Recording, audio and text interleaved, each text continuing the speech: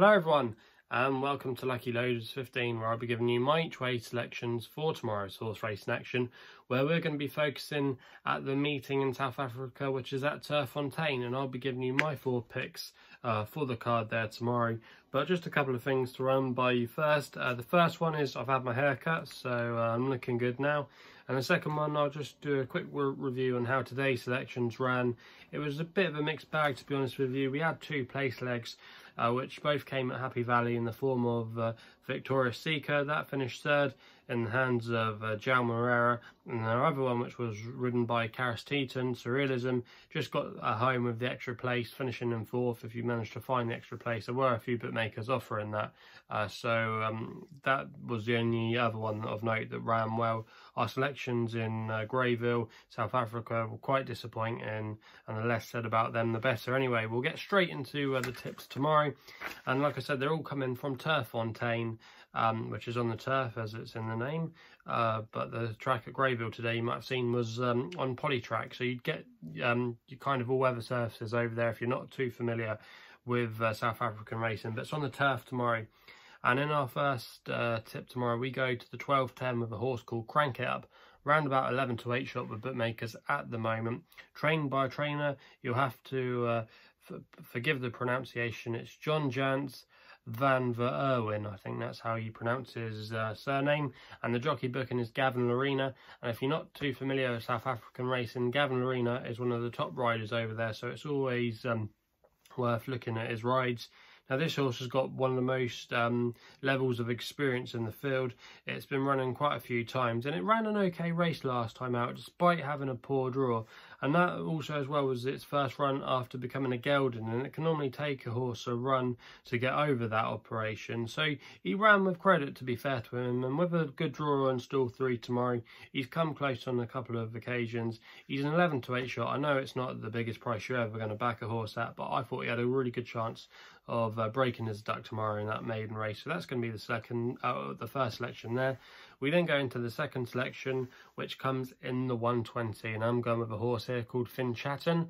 Now, this horse is currently around about 6 to 1 shot, and again, Gavin Lorena is riding tomorrow for a trainer called Gorka Terzi.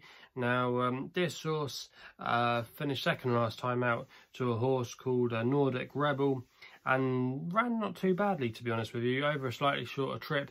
That was over a mile that day, and the winner of that race, Nordic Rebel, was ridden by Gavin Lorena, and it's interesting that he's coming on this horse tomorrow. He must have been impressed by the effort of this horse last time out when it flew home, and probably would have nicked the race, to be honest with you, if you can go and watch the race replay. If there was another couple of yards, he was flying home, so stepping back up and trip to 1 mile and 2 will help. He won on his penultimate start over the trip, and this 9-year-old, even though he might be a bit exposed compared to some of these other horses tomorrow that have been competing in lower graded races and listed company in South Africa, I just thought he had a really good chance of going close tomorrow and was worth taking a chance at price. We then go to the 2:35, and I thought Bridge of Spies could go well, around about an 8 to 1 shot. Skybet, Paddy and Betfair are paying the extra place of 4 places, so if you can get on with there, I would definitely recommend it.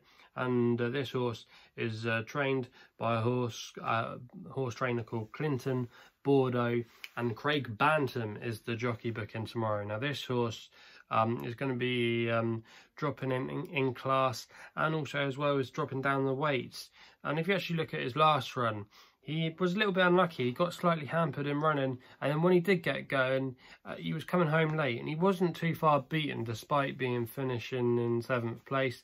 I just thought tomorrow, with a good draw from stall 2, he could definitely pop up at a price, dropping down in grade, and I would like to keep on his side, and he still might have a bit more to offer going down in grade. So for me, at 8 to 1, I think he's a fair each way price there. We then go to the 3:40 with a horse called Passam, around about a 3 to 1 shot, trained by Mike de Kock, who's one of the most famous South African trainers. And this horse is going to be ridden tomorrow by Callan Murray. Now, this horse finished 2nd in a maiden last time out, and is actually going to be making his handicap debut today. And if you go through some of his form, he actually looks quite well in at the weights. Mike de Kock is a good trainer that can improve horses. He can do well first time, and also as well he can do well at improving as well. He's a very versatile trainer, does well with very different types of horses.